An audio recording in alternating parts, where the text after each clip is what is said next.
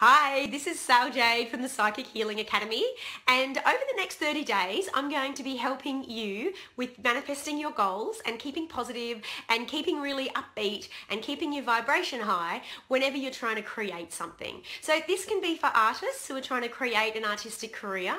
It can be for business owners or anyone who is creating online courses, or anyone who is a healer or a psychic, intuitive, and you're trying to get your business out there and you're just trying to stay in your saddle and keep focused and keep motivated, even if things around you feel like they're not moving that much and you feel like you're blocking your goals a bit, or that your goals just aren't moving fast enough for you.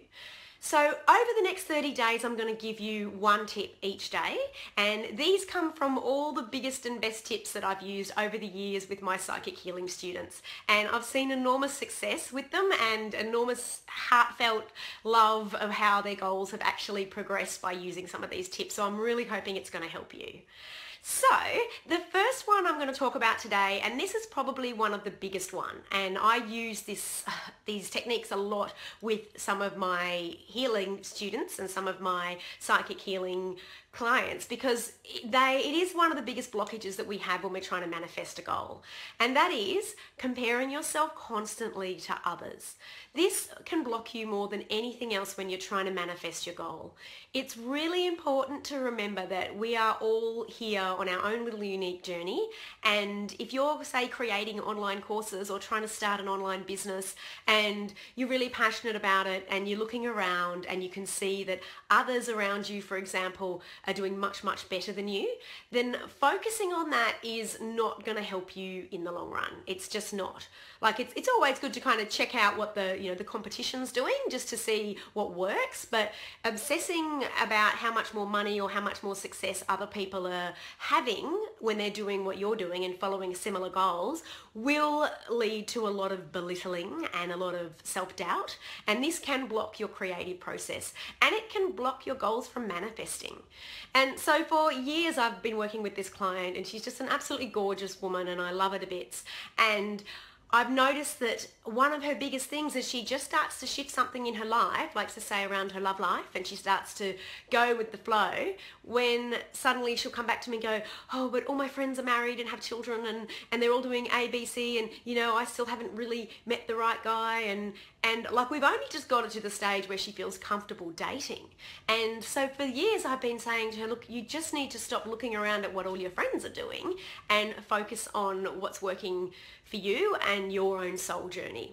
So this is for, as I said, this can apply to anyone, and I know myself as an online entrepreneur that I can get really bogged down when I look in Udemy and places where I sell my courses and see other people doing hugely well and thinking, well, I'm following all those steps they're doing, and I'm blogging and I'm doing this and I'm doing that, and how come my sales aren't as high as theirs?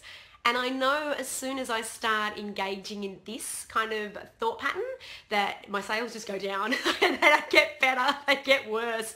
So please just have a look at what you're doing in your business and what you're doing in your artistic projects and whatever you're trying to create, like whatever goal it is. Look at you and focus on you. And that will avoid any belittling and self-love and, self-love doubting and not being able to feel like you want to get up in the morning and pursue your goal with a lot of vigor. So stop comparing yourself to others. Know that this is your unique soul journey. So one thing that works really well for me and my clients, and I'd love it to you to try this out and see how you feel, is for 24 hours, give yourself a challenge. So from whenever you watch this video, give yourself 24 hours to put your hand on your heart and say, I am me. This is my journey. And really experience how that feels in your heart. Just acknowledging that whatever's going on around you, this is your journey and this is your development and these are your manifestations and your goals. And doing that, it's like you're bringing it back into your body and acknowledging to your body self and your body wisdom that, okay, I'm going to get my energy all back here instead of flying all out there and clinging to other people. And it just helps you remain really focused and clear, and it can often clear out blockages and also like any kind of distractions. And what you'll find is that if you spend 24 hours and just monitor your thoughts, and every time you spot something that is similar to what you want in your life, so say for example you are a painter and you're trying to create a new art gallery and you're working really hard on manifesting this, and suddenly you run into someone that you knew years ago who you secretly think is not as talented as you, and you suddenly see they're doing really well, and all these feelings of lack of self-esteem and all this what am I doing wrong, and this despair comes up. Take that moment to put your hand on your heart again and just say, I am me and this is my journey, and really feel that. And if you have to close your eyes and just keep your whole magic within you. Like, forget what everyone else around you is doing. And I know from, working with a lot of other healers that some of the most successful healers I know are people who have absolutely no idea what any other healers are doing. Like, they're really oblivious.